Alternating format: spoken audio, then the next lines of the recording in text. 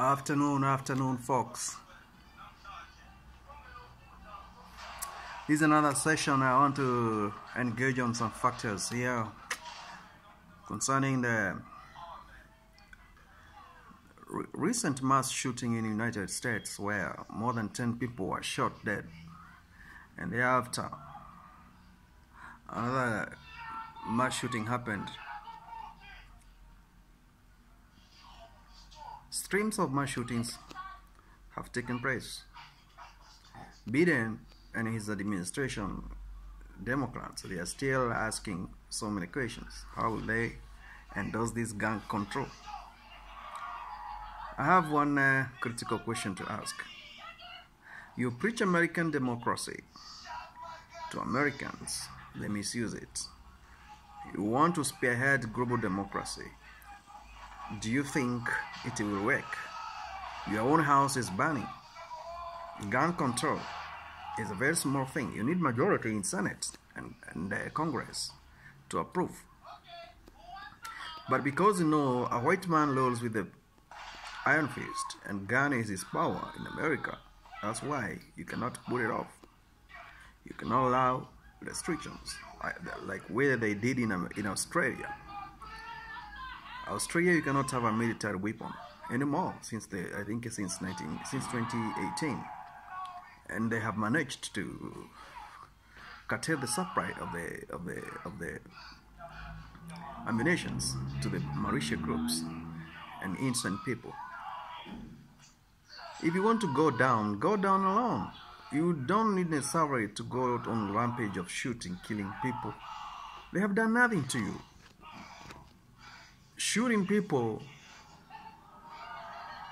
in the complex, in the shopping malls, is disgusting. But what can be done? The legislators have failed. They are not doing anything concerning this in America. Gun manufacturers and resellers, they are making damn money out of these sales. Do you have a critical system that you can use to vet the people who are holding these guns? Or can we reduce the amount of ammunitions in numbers you can hold? Maybe one magazine per gun. What is the work of the FBI and CIA on the data analytics? These fishy behaviors of the people going on rampage and shooting and killing people can be tamed by these institutions because they have the capacity to do this. They don't need necessarily even to go to an extra mile of engaging the civil societies. They have got nothing to do with this. Before somebody prepares for a gun, he premeditates about it, and he has to hint on the social media, social platforms, or the affluence surrounding him or her. Initially, these need to be tamed because it's a deep thinking, which is psychological behavior of trying physically through gestures and actions, digitally or physically engagement, mentioning hints or drafting something quick, peculiar. You know, it's overwhelming. But how do we go to the bottom of the matter? American government needs to come up with a very tight gun control measures and a very strict background checkup, and the safety and precaution on how to handle these ammunitions needs to be put on board even before releasing the policies on how the guns should be used or bought or possessed. Many will die and will continue to die because of the wrong people being in power to protect minorities. And the people who are suffering are ordinary people, especially black communities. And the gun was meant for that because they look at the statistics and they see the people who are dying out of this gun violence, they are black people. The white people, is very rare to find a bunch of white people being shot. It's a very rare occurrences because the neighborhoods they live in, they are well protected, and their policies and the policing works. It's effective. But in the black communities, there is lawlessness and all kind of chaos. And all this takes me back to what I was talking about. These hot-tempered people who don't have a second thought when they are trying to instigate this violence against innocent people is all about the food you eat. the mental status is attributed and triggered by the kind of the food you eat. And I go back to retaliate once again. Can we change the eating habits and the eating diets in the United States? Can we do that? Yes, we can. Stop eating this food I'm talking about from these supermarkets, from these merchandises. Stop eating this food from these fast food restaurants. Cook your own organic food. That food is rich in nutrients. That food will not make you hyper. I don't see the need for me to have an argument with you within a second. Then the next minute, you're dead. And the argument maybe was just to give me way. Or I came fast. Like another, there's a case in Alabama. A woman was shot outside a McDonald's shop because of telling a man, I wasn't fast before you in the lane. And then you need to let me come and take my order. The guy went back to the car and drew a gun, came and shot a woman, and then he drove off. Within a couple of days, he was arrested, and now he is facing murder. Are you guys understanding what I'm trying to talk about? Why that kind of anger? What is contributing to you to reach that point whereby you can be angry to an extent?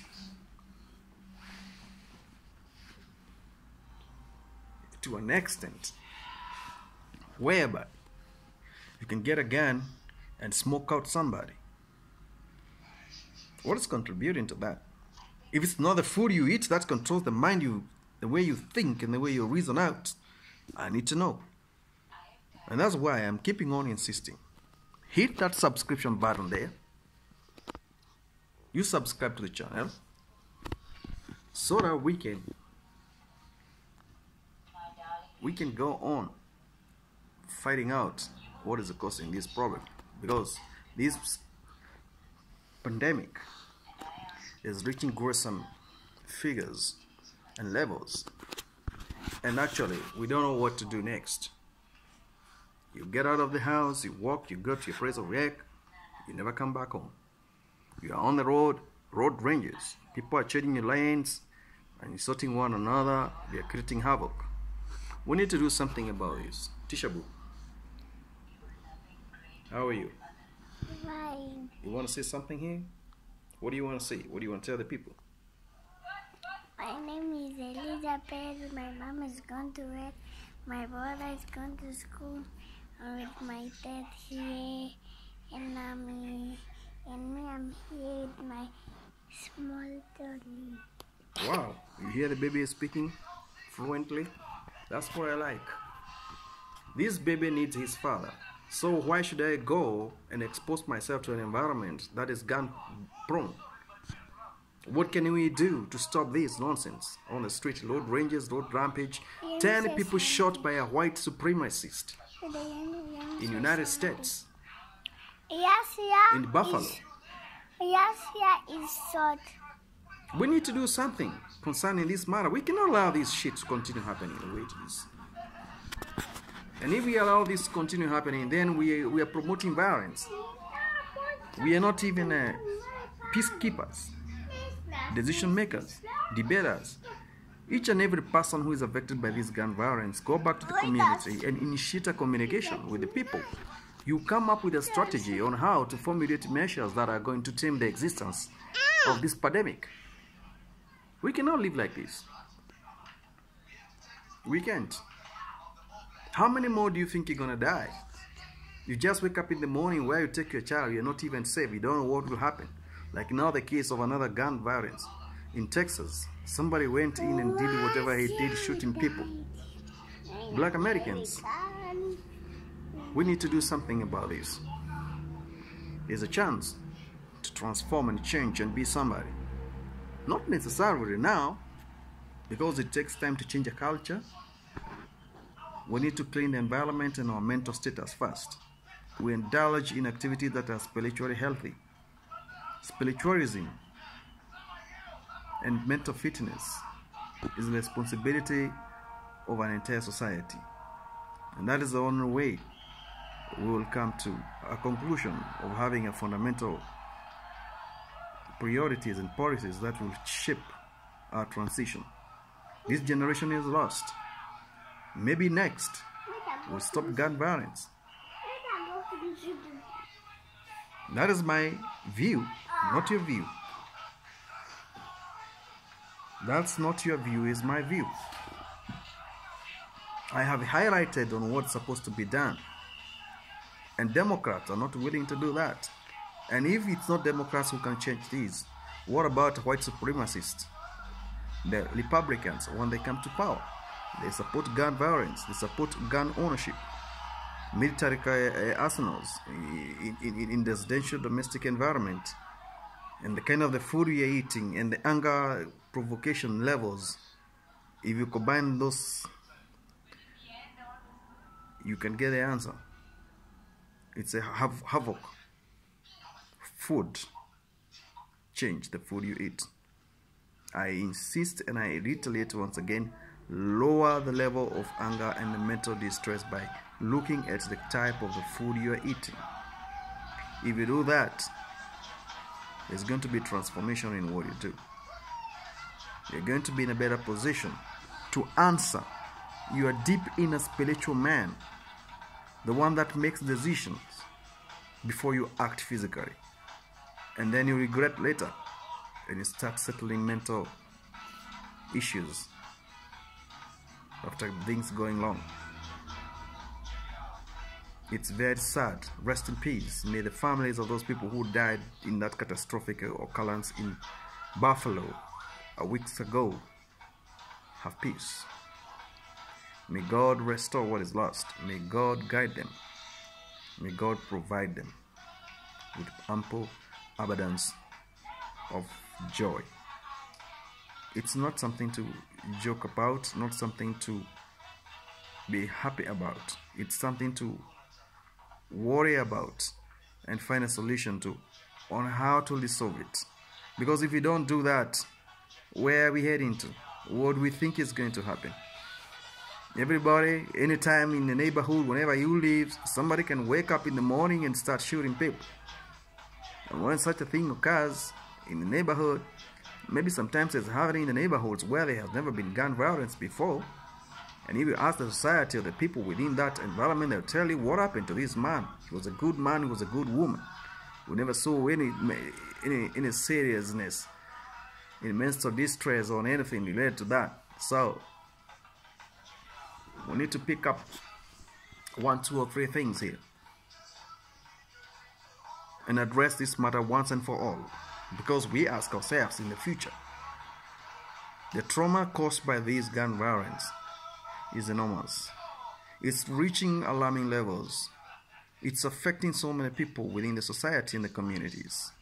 We need to act fast, even before the things get out of hand, and we find ourselves in a position where we cannot reverse anything. Constitution is there, it cannot help us. The leadership is in place, cannot help us. The community cannot be able to come together because they are tied up. What can transist into effectiveness of the opinions given by the community is the leadership. And if the leadership is biased or just want to side with the business community because of the tax money,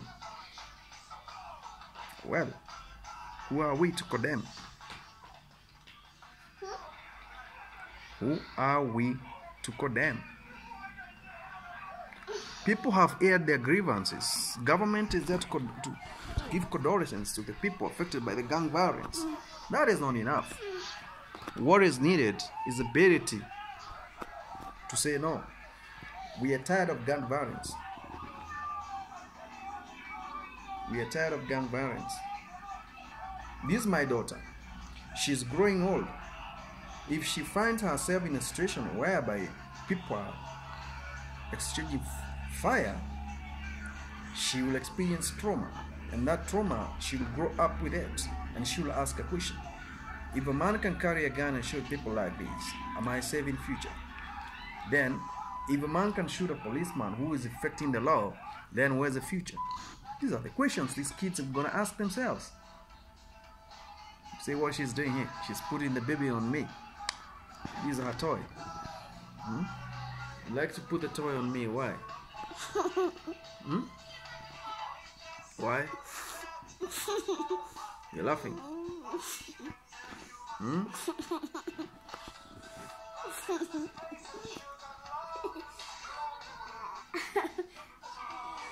I'm not putting the toy on you. I'm putting the toy on you. So let's activate our sixth sense on how to reason out and bring sanity in the communities. Subscribe on that channel. Hit that subscription button. Let me hear your comment and what do you think concerning this matter, because it's hurting. I don't want to keep on talking about something I know you know about. Most of the times I like digging on topics that are out of sight, because we need to bring them to the limelight in order for people to be aware on what's happening behind the scenes.